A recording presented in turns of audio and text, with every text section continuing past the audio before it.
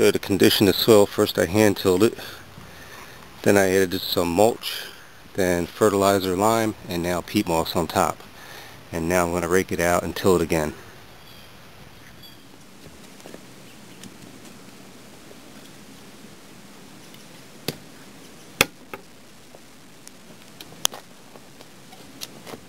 This is tilled the second time, including compost, wood ash, peat moss, fertilizer, and lime.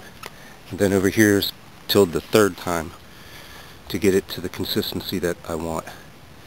And of course you pull out the debris as you go. Okay, you see this construction.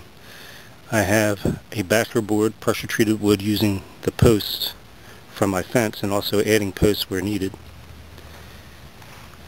Use a full length landscape tie and then cut where needed, and then a full length across and the same cut on the opposite side to give me my double layer wall.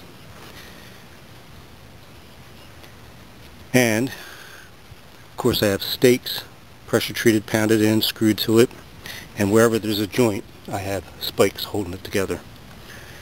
And got some plants going. Mustard greens, hot peppers, basil, tomato plants. Did pick up some collards.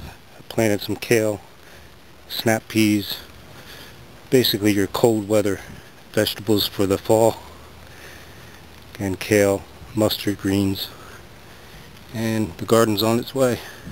See what happens. I got it in a little later than I intended, but whatever I get this year. And of course, early next spring, start over again. And I did add a little bunny wire here. I have a lot of bunnies coming in the yard.